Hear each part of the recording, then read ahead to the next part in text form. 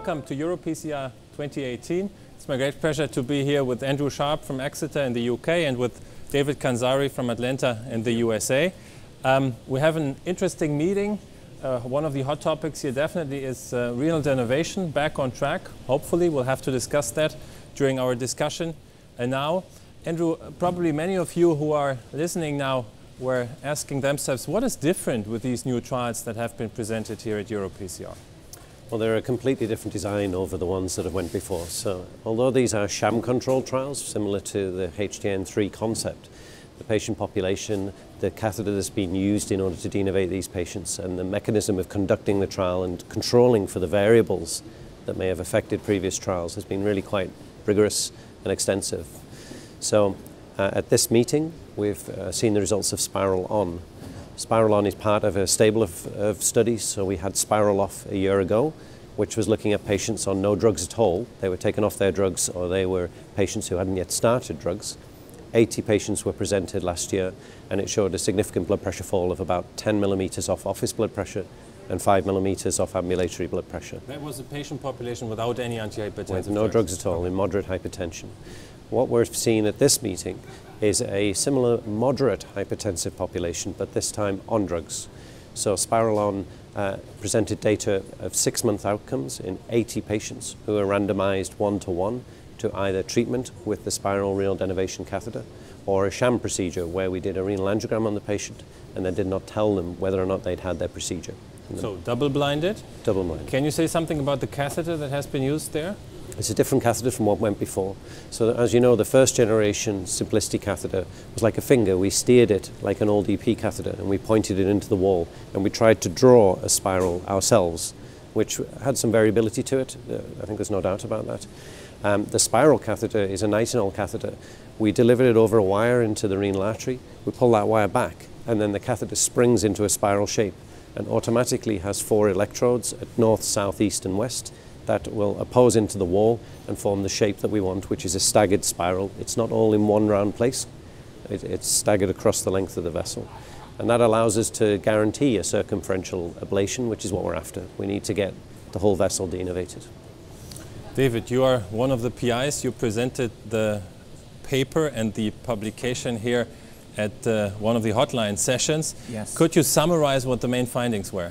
So it's been an exciting time for us here at EuroPCR, and just very briefly, just to expand on Andrew's comments and description of the trial, based on the lessons learned that Andrew described, this was a study performed in patients with moderate uncontrolled hypertension. So the inclusion criteria were that the office systolic blood pressure ranged from approximately 150 to 180 with a diastolic blood pressure of at least 90. The ambulatory 24-hour blood pressure systolic was between 140 and 170, and the patients were taking 1 to 3 commonly prescribed antihypertensive agents, so a thiazide diuretic or calcium channel blocker or an ACE inhibitor or ARB or a beta blocker, so quite commonly prescribed medications in practice.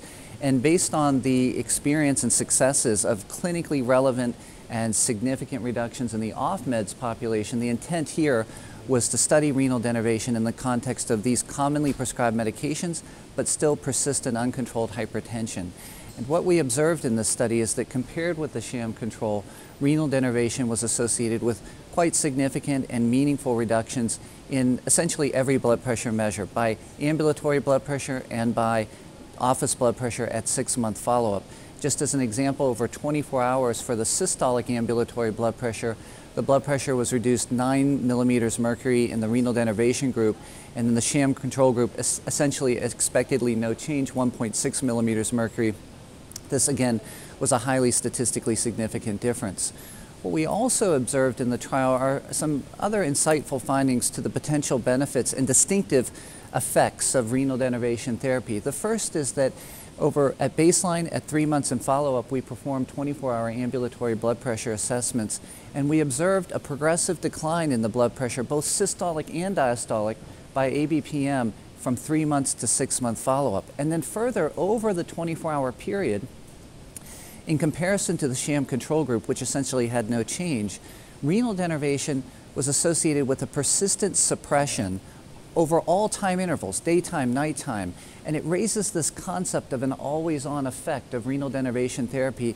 And this may be quite relevant in its distinction to the pharmacokinetic properties of drugs that have their trough levels in early morning or late evening hours.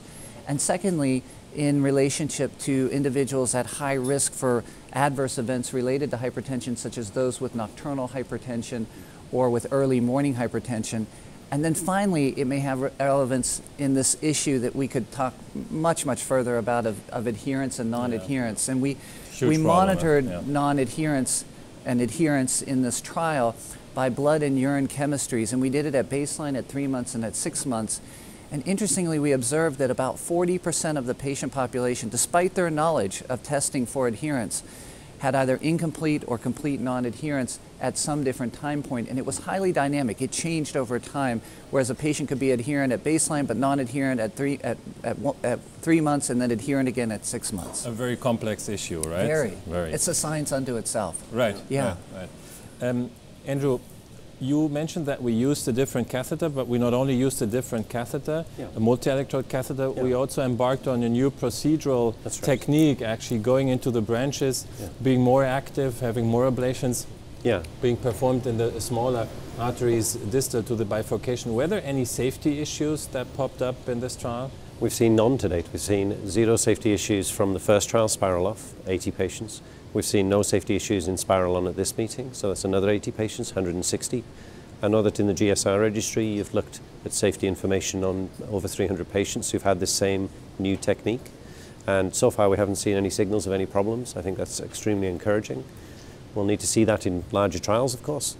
What you're talking to is a difference between the first major renal denervation trials of denervating 11, 12 ablations. Now we're looking at 4 times that many, and that's partly because the spiral catheter itself can more efficiently deliver safely spaced lesions. So we're getting more ablations into the main renal artery, and then we're selecting each of the branches that's above 3 millimeters and delivering denervations to those arteries outside of the renal parenchyma.